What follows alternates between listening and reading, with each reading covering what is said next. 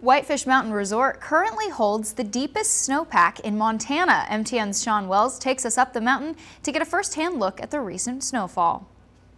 It's been a snowy start to the new year at Whitefish Mountain Resort with close to 6 feet of snow in the last 2 weeks. Whitefish Mountain Resort currently holds the deepest snow depth in the state of Montana with 111 inches at the summit. Whitefish Mountain Resort spokeswoman Riley Columbus says this is the deepest snow depth the mountain has seen at this point of the season in years. This is the deepest summit base that we've had in a very long time, so like 24 some years. Columbus says conditions picked up this month after a slow start to the season. She says recent snowfall has created ideal conditions on the mountain. Beautiful powder snow and the kind of stuff we love to ski, and if you're a lifelong skier or snowboarder, this is really the goods. Whitefish Mountain ski instructor Kevin McConnell says the last 2 days are the best conditions he's seen on the mountain all season. They're the best. Deep powder, sunshine, can't beat it. Whitefish Mountain spokeswoman Riley Columbus says the deep snowpack bodes well for the remainder of the ski season. All of a sudden we're going, whoa, we are at a